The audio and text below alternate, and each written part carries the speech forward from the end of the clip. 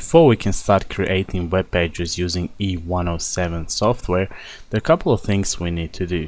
First of all, we need to download the installation file and then actually install e107 onto our server.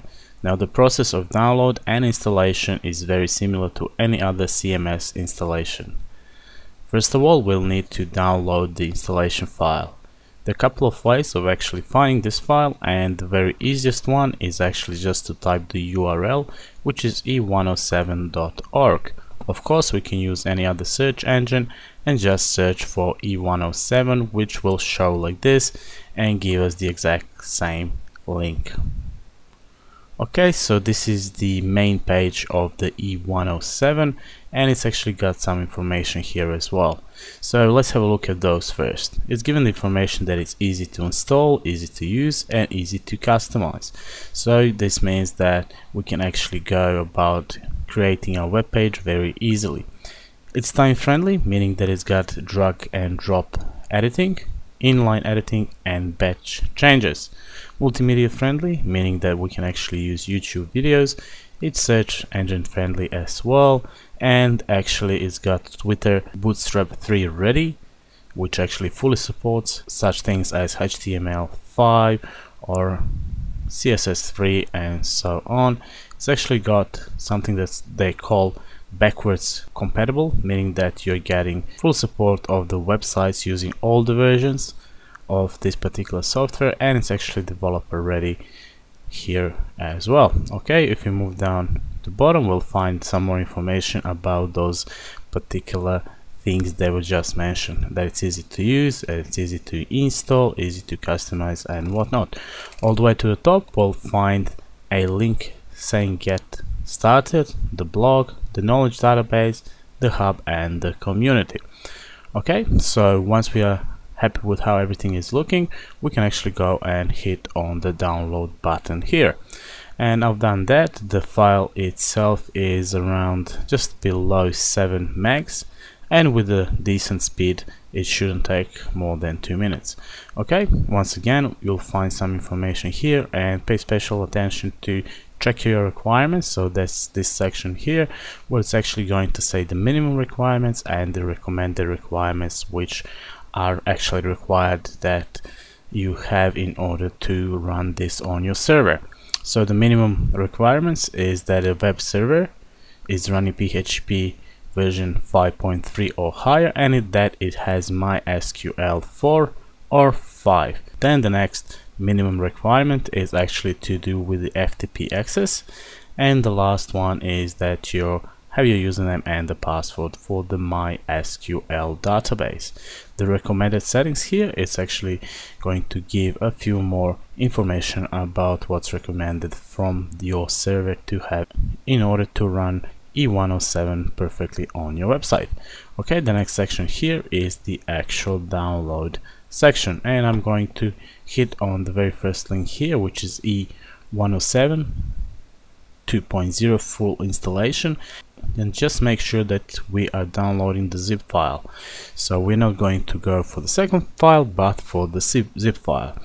Okay, so I've actually done that before, and just to save on time, I'm not going to download this file itself. What I'll do is actually I'll go to my cPanel.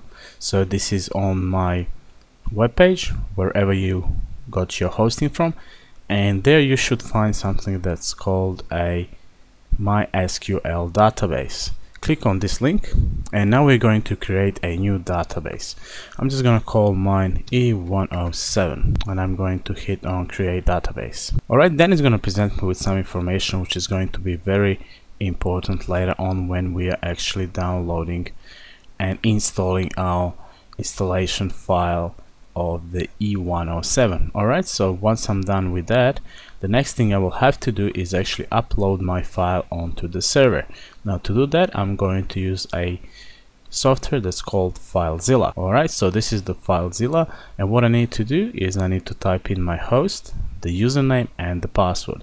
So this is provided by your hosting service. Once I'm done with that, I'll hit on quick connect, and if everything is okay, I will actually be connected to my hosting service. Okay, alright, so on the left hand side I'm gonna have the local host, so this is my computer here, and on the right hand side I'm going to have my web page or my hosting service right here, and here I'll find all of the files.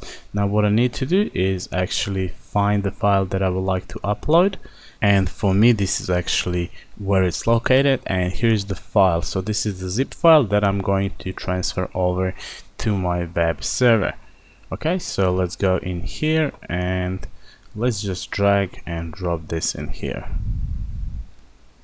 Once again, depending on the speed, it shouldn't take the speed of your internet, it shouldn't take that long, and you can actually follow the progress right here. So at the moment I'm at 7.4% of all my files. Okay, so my folder has actually been uploaded to my server. There it is, and I'll just double click on it, which will actually extract everything. Okay, so I'll do that, and this should take some time, and once again I'm just going to speed up everything, and I'll actually continue once everything has been extracted from this zip folder. Okay, and once this is done, we'll actually see all these different folders and files on our right hand side, which once again is the server side. Okay, so at this point of time we have successfully downloaded the e107 installation file, we have actually uploaded it, and we have extracted it onto our web server.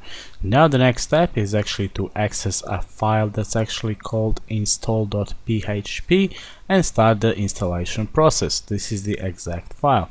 Now there are a couple of ways we can do that. We can access the file straight from Filezilla, or we can go back to our browser, and what we need to do is actually type in the full URL of our web page. So whatever your web page might be. So for example, my web URL is this one here. I'm using a free hosting at this point of time, and after that what we need to do is have a / install.php. So whatever your web page is, so for example you can go with www.mywebpage / install.php. Alright, so after you enter this, hit on enter, and this should actually take us to the installation page. As you can see, there's 8 steps, and the very first step is to select your language. At the moment there's only English, and I'm actually happy with English, and I'll go hit on the continue. Now we come to the database information, and this is very important. So what I did before, I actually created the database, and basically this is to store all of our users and all other relevant information. And what I've done is actually I created a text file where all my information is located for my MySQL database. Alright, so here's the text file I was talking about, and I'll just shrink it like that. And what I'll do is I'm just going to copy and paste the information here. The first one is the username, so this is my username, and I'll copy and paste it. The second one is the password, and I'll type in the password. Then we have the MySQL database, and MySQL database is actually this one here. Okay, I'll copy that one in there, and what I'll do now is I'll actually uncheck this because I have actually created a database already, and I'll hit on the continue button. Okay, if everything went well, you're going to get information like this. So MySQL connection verification, and you'll find some information here connected to the MySQL server established and verified. Found existing database. If you however get some errors here, make sure you go and find the configuration file. So this is config.php, which is available actually on your server now that you have uploaded, since you have uploaded all the files from that zip file, and change the permission level there. That should actually fix everything that needs to be fixed in order to actually have this verification shown like this. Okay, so this is step 3 out of 8, and we are ready to go to step number 4. Step number 4, once again you'll get some information about the permission checks. Once again, if you do not have all pass here information, that means that something's wrong with the configuration. And once again, go back and change the permission on the actual config.php. Alright, let's go to step number 5. Step number 5 will actually ask us for some admin details. Admin username, I'm just going to use admin display name, admin, the password again, and the actual email. Alright, so once we're done with that, we'll hit on continue. Okay, then it's gonna ask us whether or not to save the password. I'll say save the password.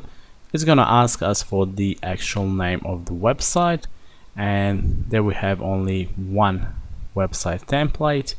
We'll install the plugins and we'll actually include all the configuration stuff here as well. So here's where you give the name to your web page. So I guess this is the very first step of customizing your web page. This needs to be done in order to finish the installation. So I'm just going to actually go and type in my website. Okay, I'm going to leave everything as it is. I'm going to install the plugins and include the configuration files as well, and I'm going to hit on the continue button now. Alright, once again I'll get some information about the installation, and here you can see that it's green, meaning that it's good, and it's actually saying that e107 now has all the information it needs to complete the installation. I'll hit on the continue.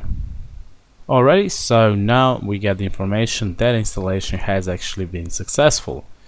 For security reasons, we should go and actually change the permissions on the config PHP file. So e107 underscore config.php file, and we'll change it back to 144. Okay, you can do that. I'm not going to do that, however. I'm going to go and hit on continue.